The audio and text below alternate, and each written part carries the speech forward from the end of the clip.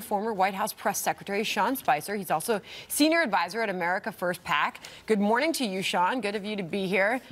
So first off, good morning. What do you expect from this when we eventually do hear from Cohen?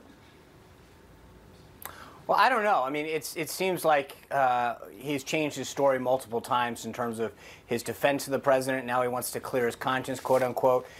So it'll be interesting to see which Michael Cohen shows up. He's told various different stories over the last year and a half, and I think there's no question that not only his integrity but his recollection of the facts is in question.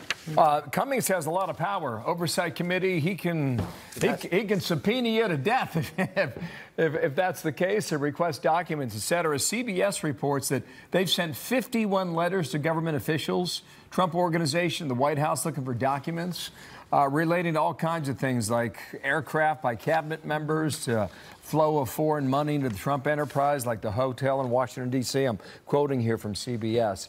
Is this going to be what the White House would consider presidential harassment? Is that what is coming here from Cummings and others? Look, there's this balance, right? Every party does it to the other party when they're of different sides. Republicans did it to Democrats. Democrats did it to Republicans. We did it to Clinton and Obama. They did it to Bush, and now they'll do it to Trump. Part of it is politics. They need to satisfy their base. They need to show them that they're exhibiting oversight. But part of it is policy. I mean, there is a role of congressional oversight. What I would argue, is that with everything happening under the president's watch, just last month you saw 312,000 jobs grow. You've seen 2018, 2.6 million payroll jobs, the highest since 2015. There's a lot of good going on. Businesses are growing, manufacturing's on the rise. A lot of positive things are happening to the American workforce. And what we don't want to do is stifle that through this. And so they have a role, there's no question about it, and they have every right to go look at these different agencies. But there's a difference between political witch hunts and the proper constitutional oversight of policy. So let's not overlook all the good things that are happening to this country under the president's watch and the policies that he's advocated for and gotten into office since he's gotten in office. So we've got to be very careful. And like I said, there's the politics part of this where Chairman Cummings is trying to do things to make sure that his base sees them being aggressive towards the Trump administration. But then there's the policy piece, and where that tipping point is doing things that undermine all of the good that the president has been able to accomplish. You know, it was some of the things that Elijah Cummings had to say there. He thinks Trump's making a lot of money off this job. When the president's making a deal, whether he's making it his self-interest or that of the country. What did you think when you heard that? Well, look, and that's a really cheap shot for him to say. I mean, the president has donated his salary every quarter since he was in office to fulfill a campaign pledge. He divested from his company, is letting his sons run it. So the president was very well off when he ran for this office. And unlike a lot of politicians, he ran for it. He probably could be making a heck of a lot of more money outside of government than inside of government, but he's doing it because he cares about the country and he wants to give back. So I think that, again, we've got to be very careful with the accusations that we throw around and what's happening. You've got, as Congressman King talked about the last second, 30 Democratic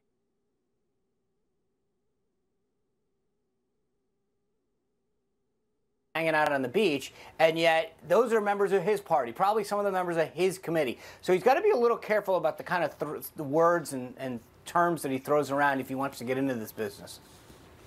Sean, we're just getting some couple of headlines that Bill Barr apparently is going to talk about tomorrow.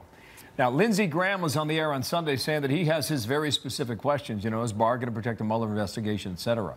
How do you think this hearing goes? And is Bill Barr the next Attorney General? Well, there's no question he's next Attorney General. Republicans have 53 seats in the Senate, picked up 2 from last election, meaning that now they actually have to lose 3. I don't see any of that happening. Bill Barr was previously the Attorney General. Almost every Democrat that time confirmed him, voted to confirm him. He's got a stellar reputation. And I think he understands, because he's held the job before and he's held in such high esteem by the legal community, that there's no question that he understands not only the job but the current political environment. I see this as sort of, again, more of a political test where you're going to have all of these 300 plus people who are running for president on the Democratic side tried to make issues out of nothing and vote against him purely to appease their own base. But at the end of the day, he's a highly qualified candidate for Attorney General. He will be confirmed, and we will move forward. On the written testimony that we're starting to see some pieces of, talking about the special counsel being able to complete his work, this is obviously going to be a big question that comes up this week. He said, I will follow the special counsel regulations scrupulously and in good faith, and on my watch, Bob will be allowed to complete his work. I'm sure before we even had those words, that's what you would tell us your expectation was, Sean. Final thoughts. Absolutely. Not only that, but I think that to some degree this is a straw man argument. The president has never, there is no evidence that he has threatened to fire Mueller. And so all you're seeing is a consistent, all we want on the Republican side is wrap this thing up. We're 2 years in. There's been no evidence of collusion, which was at the nut of why this thing happened. So let's put our cards on the table, wrap it up. And I think that that's exactly what the Attorney General nominee is going to say. Thank you, Sean. He's also going to say, quote, the president sought no assurances, promises, or commitments from me of any kind, either expressed or implied, and I have not given him any, end quote from Bill Barr. Thank you, Sean. It's good to have you back here. You bet, guys. Thanks, Sean Sean Spicer with us today. Thank you. Got some breaking